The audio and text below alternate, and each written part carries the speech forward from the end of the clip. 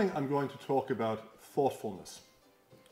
Not the kind of thoughtfulness which enables you to remember your mother's birthday or your wedding anniversary, although they are critically important. No, it is a more general kind of thoughtfulness, a kind of thoughtfulness which I think we need to encourage in our population, in our citizenry, and in particular in those who represent us in Parliament and in government.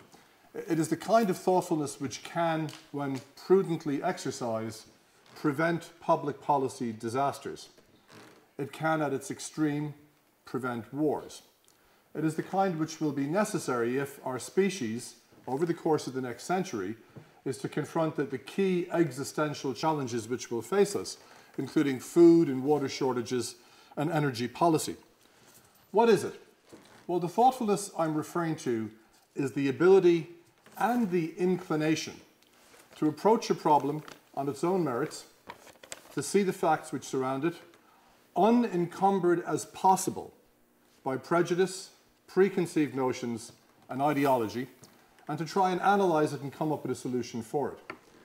History is unfortunately replete with the examples of the consequences of unthoughtfulness. And of course, the most classic example comes from Germany in the 1930s.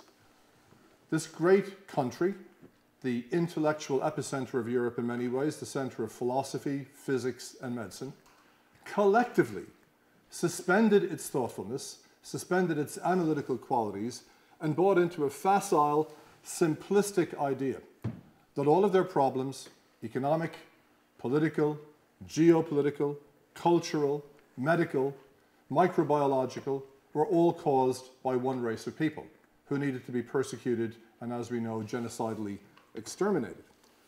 The consequences of that same lack of thoughtfulness, it can be argued, came back and bit them later, because one of the things which Hitlerian rejection of Jewish people resulted in was a rejection of what he perceived as Jewish science, which included physics and all of the great works of physics which emanated from the original observations made by Einstein.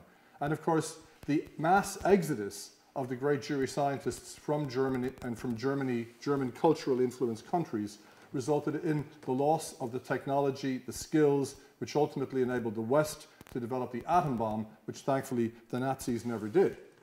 A little further to the east, we had the example of Lysenko, who was not a stupid man. He was a scientist, he was a geneticist, who was responsible for policies of plant genetics in the old Soviet Union, and whose crackpot theories about genetics resulted in wholesale crop failures, mass starvation, and the deaths of millions of Soviet citizens. In fact, it could be argued on a somewhat larger scale that the entire Marxist enterprise, which inspired so many governments that ultimately by the approximately 2/3 of the way through the last century, more than 1/2 of the population of the world lived under the rule of governments which were to an extent inspired by Marxism, was in fact a very unthoughtful philosophy, which was based on a facile determinism and an inevitability of things which, as scientists will tell you, were never inevitable at all. By way of contrast, and I'm delighted to see my friend and colleague Dr. Rona Mahoney mentioning JFK, because I think that the very same example that she has quoted in support of courage is also in support of thoughtfulness.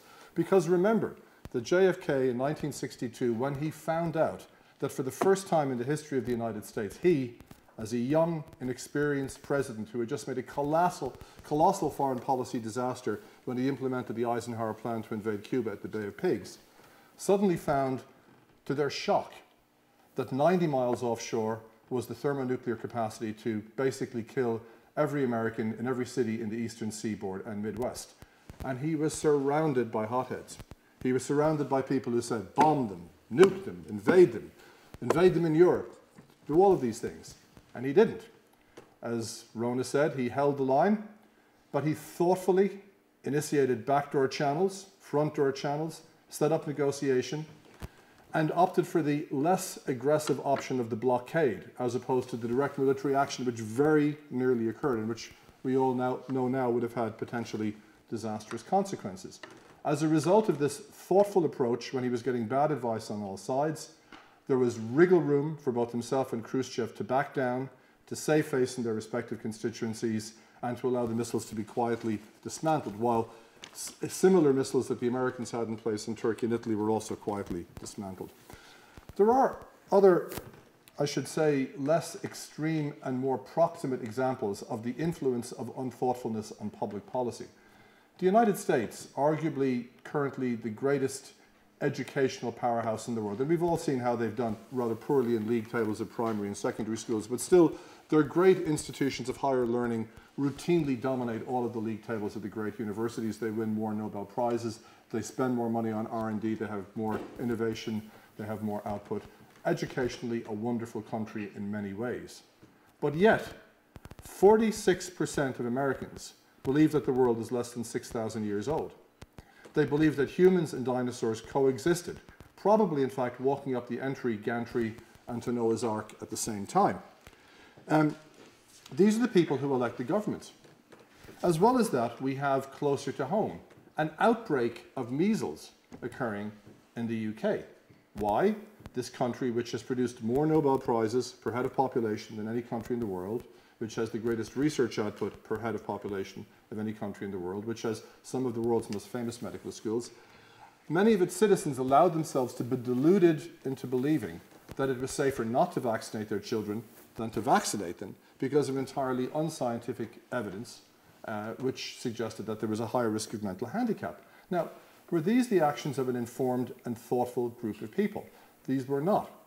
What about Chernobyl? This is critically important. We are, as I said, one of the big existential crises I believe facing our species will be energy policy. If we get this wrong, we're in big trouble for a whole lot of reasons, both geopolitical because of the wars that will end up being fought overall, because of global warming, whether you believe in it or not, there's no doubt that polluting the environment with carbon ain't such a great idea. And if for no other reason, when those carbon resources are finite, they will run out at some stage. And even if the worst thing that happens to us with energy is that we just run out of it, society will cease to function. So in looking at things like nuclear policy, you will hear serious, informed, educated politicians saying, we can't do it, look what happened in Chernobyl. Look at all of those deformed children, look at all of the congenital malformations. But yet all of the data, not compiled by crazy zealots of the nuclear industry, but compiled by the United Nations expert group and verified by every epidemiological study which has been done, has shown that the increase in the number of congenital malformations following Chernobyl was zero. It was the same after Chernobyl as it was before Chernobyl.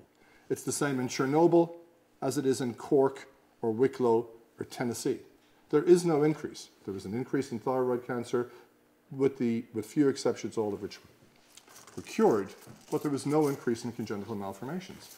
But charities raise money in support of getting kids away from this risk, and we're told that we can't have nuclear energy.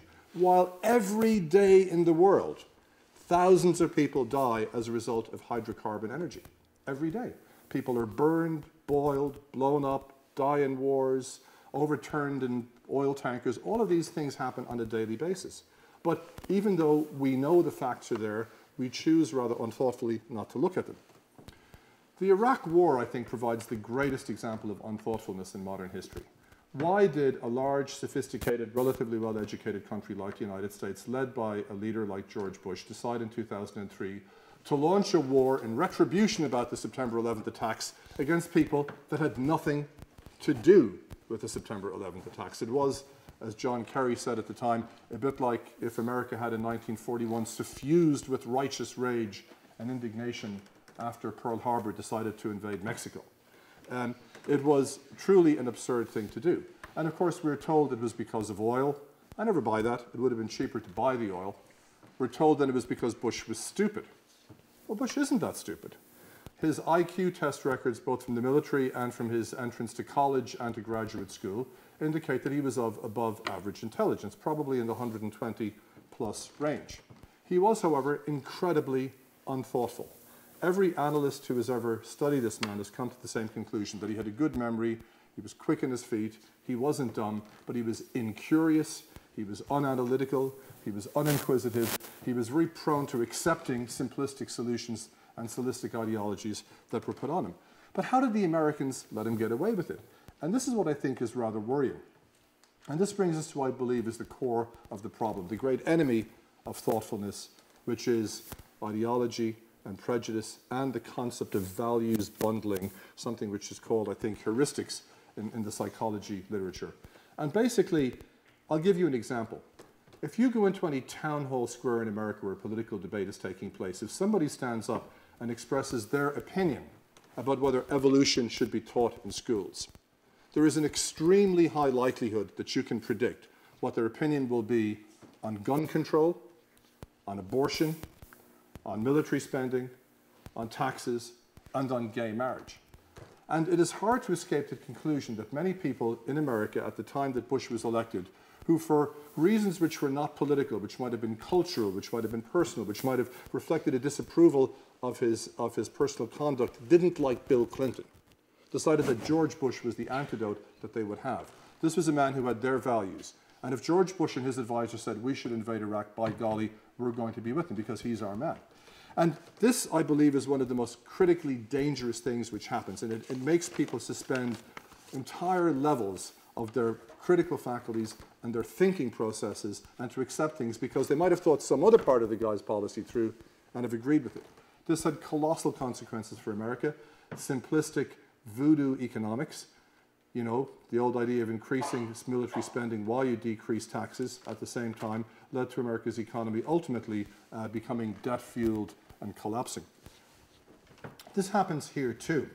I think it's fair to say around Leinster House we have several groups of people who are, I believe, very guilty of this.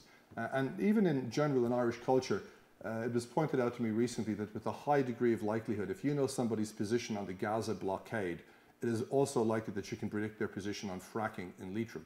People do tend to assume whole sets of values without actually going through them in detail. And our political system heavily incentivizes this because we have this bizarre situation in Ireland where what are historically our two dominant political parties are ideologically indistinguishable. Even if they had some level of ideology, which might, I guess, to an extent suspend thoughtfulness, you'd worry a little bit, but it's worse. They're just like two wholly artificial factions of people who've come together, in many cases because of culture, in many cases because of family, in many cases because of personal history or taste. And they're entirely capable of flipping their positions past each other like demented skiers going down a slalom slope at election time. In general, when you're in opposition, you will be in favour of increasing spending on everything, and when you're in government, you'll curtail it. And as soon as the government and the opposition switch places, the positions switch as well. I see it all the time in the Seanad, where there are people you know have expressed opinions contrary to some piece of legislation or some motion which is being advocated, but they're whipped into silence and have to go along with it. It is, I believe, very, very dangerous.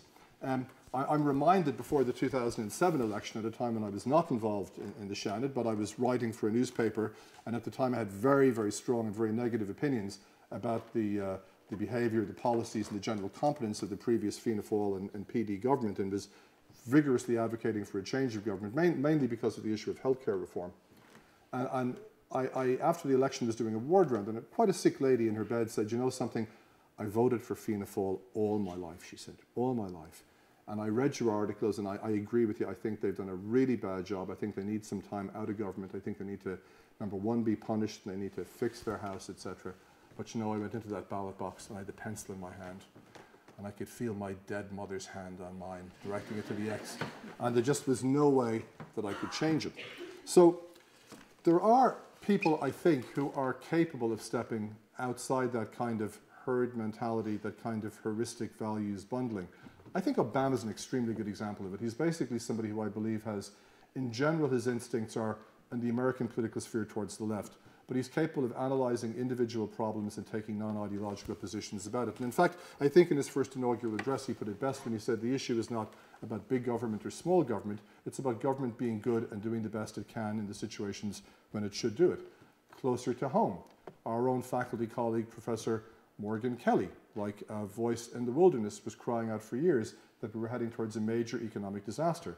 But our two group-thinking, non-thoughtful major political parties mutually cheerled themselves and the entire country into a financial disaster by inflating the housing bubble. So how will we fix it? Well, funnily enough, I think a key part of this is teaching everybody science. Not because I want everybody to be a scientist, but I think science is not just that arcane, esoteric art practiced by geeky nerds in white coats, although it is also the language of the universe. Everybody learns science. Everybody as a child learns that fire burns, water drowns, things fall down, not up.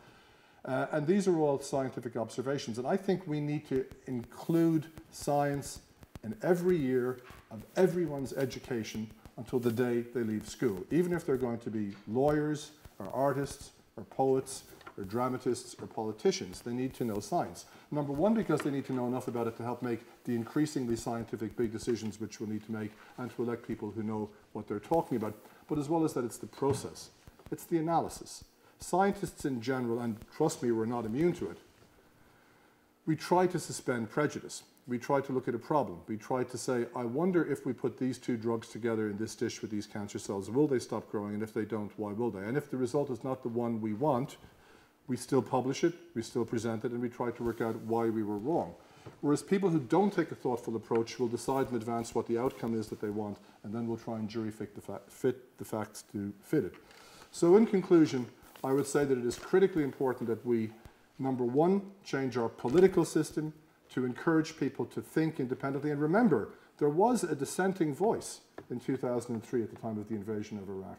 There was a senator who spoke against it, a very young senator from Illinois, Barack Obama. Hillary Clinton didn't speak against it, she voted for it.